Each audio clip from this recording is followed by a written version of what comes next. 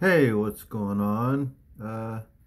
Let's take a look at some Marx 6-inch figures, and we're going to do some comparisons between figures that we know were produced, or at least one that we know was produced in the United States, two that we know were produced in Hong Kong and hand-painted at the Marx Hong Kong factory there, and then one figure here we don't know for sure where he's from or how old he is at this point. And we'll start with that figure. So in 1958, Marx came out with a set of, I think it was 6, might be 5, you know me. Not heavy on the research, heavy on the enthusiasm. So this is one of the molds from those original 5 or 6 figures of U.S. Marines that came out in 1958.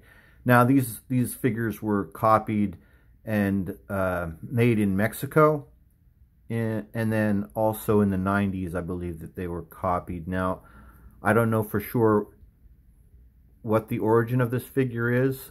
To me, I kind of feel like this is one of those ones from the 70s in Mexico, but I don't know for sure. If you happen to be a aficionado of this stuff and you know for sure, you can drop that in the comments. But so what we do know is that this is an original mold from those 1958 Marines, right? You can see on his pocket right there, it says USMC. That stands for Uncle Sam's Misguided Children. And this is a great figure, right? So the detail is amazing. Take a look there at those boots. He's got the leggings, right? This is a World War II Marine, right? Excuse me. He's got this, what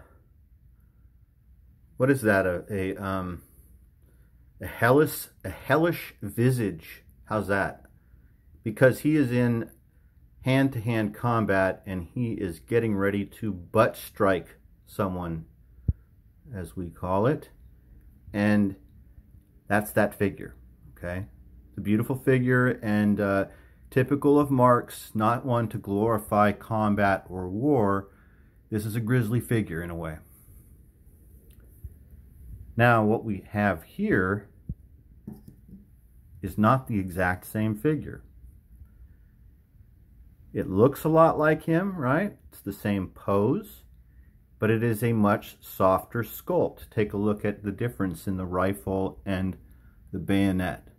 So they wouldn't be able to use the exact same sculpt, in my opinion, with this material, since it's not made of the soft plastic of the first figure we looked at. This is a hard plastic figure, like solid polystyrene. Let's take a look at the bottom. U.S. Marines, Louis Marx, 1963, made in Hong Kong. Now, I don't know exactly how the distributing worked with these figures, but what I do know is figures like the one I'm holding in my hand are harder to come by and more rare than the other figures that we've been looking at, or the other figure that we just looked at. These painted examples are more difficult to find. So let's set this guy down and let's do a comparison.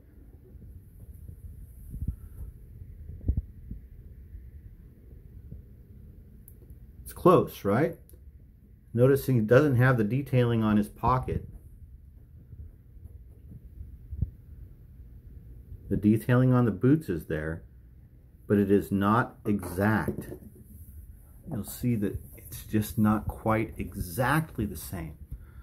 So because we know that the figure on the right came from 1958 originally, I think it's safe to say that the figure on the right, and maybe even the mold, were provided to the team in Hong Kong. And they based the figure on the left on the figure on the right. I think that's a safe assumption. Now, let's move on to these two figures. We have these German World War II figures. We do know the exact date and origin of each of these. First, this figure on the left, we can look and we can see that it's Louis Marx, 1963. Made in the USA, this one. this figure, Louis Marx, 1963, World War II German soldiers, made in Hong Kong. Same year, and again, not the exact same figure. As a matter of fact, this figure is more dissimilar than the first two that we looked at, but I still believe that the figure on the right is based on the figure on the left. Major differences being how his head is turned and how his left arm, the motion or the pose of his left arm. Also added was this large German mess kit, right? But I still believe, based on the posing of their legs, based on the right arm and how he has the rifle shouldered, even though they're not exactly the same figure clearly, I still believe this figure came first and this figure was based on the figure that I hold in my hand right now. So these are just guesses. I do not know for sure.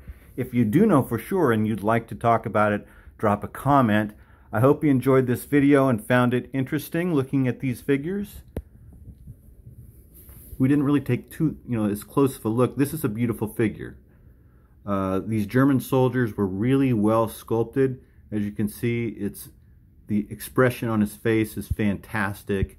Look at the detail on the hand. Typical Marx action. But then when we look and see what the team in Hong Kong did, this is the best they could pull off, right? Using a different medium, they weren't quite able to pull off the high detail that the team was able to pull off in the States.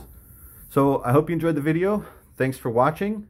Like, share, and subscribe, and I'll talk to you later.